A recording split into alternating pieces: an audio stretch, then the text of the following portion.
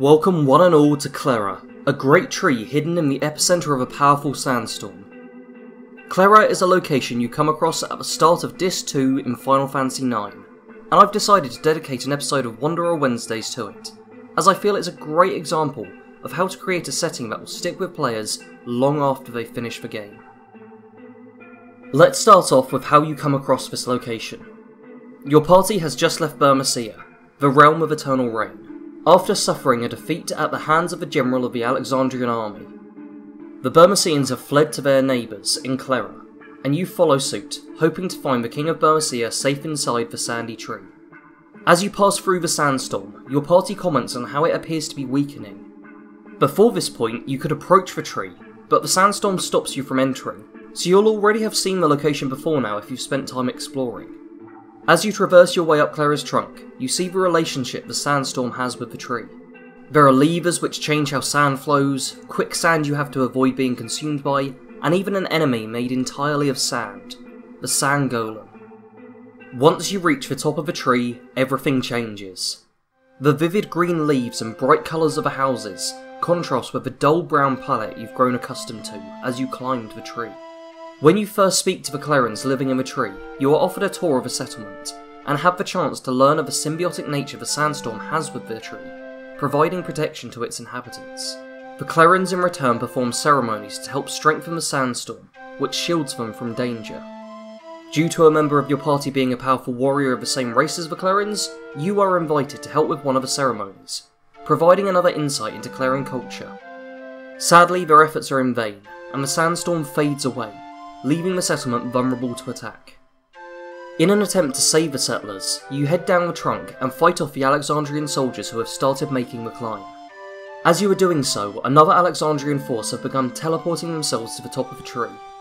This use of advanced technology against a society with strong links to nature is a common theme, not just in the Final Fantasy series, but in many Japanese stories. The advanced technology puts the Clerans on the back foot, and when you return to the top of the tree, you have to fight to save those who are left.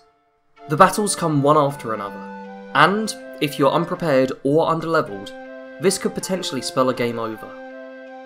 As you make your way to the cathedral at the top, you have to make decisions as to which way you should direct the survivors.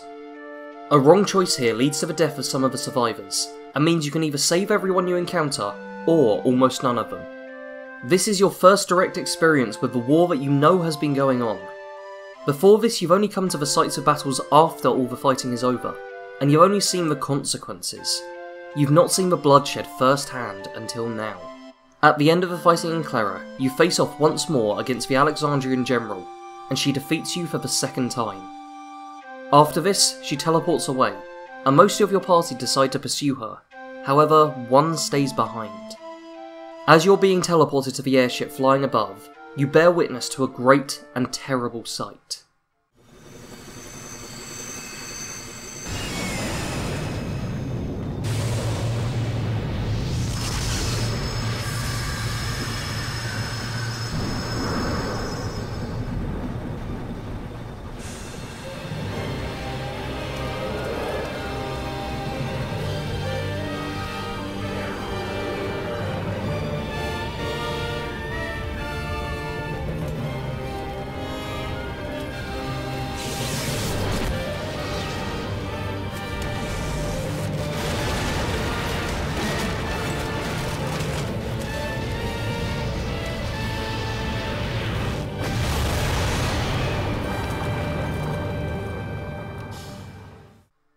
The destruction of Cleyra is what really makes this place stand out to me, more so than most places I've come across in any open world game.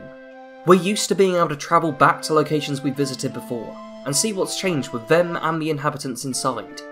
When you are finally able to return to where Cleyra once was, all that's left is the stump of a great tree that once stood there, a constant reminder of all the lives lost that day.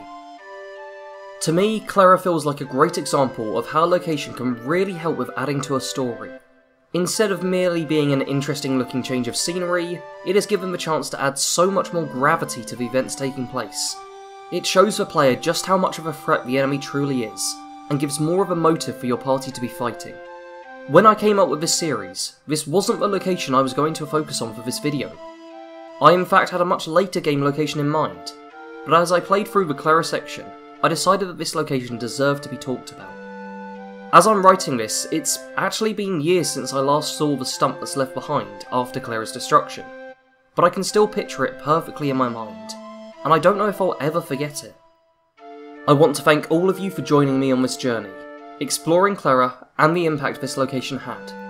As this is a new series, please do leave feedback in the comments, so I have an idea of anything that you'd like altered, or if there's anything in particular you want me to focus on in a future episode. If you enjoyed the video, then let me know by clicking the like button, and please share this video to keep the memory of Cleyra alive. As always, thanks for watching. Sarge out.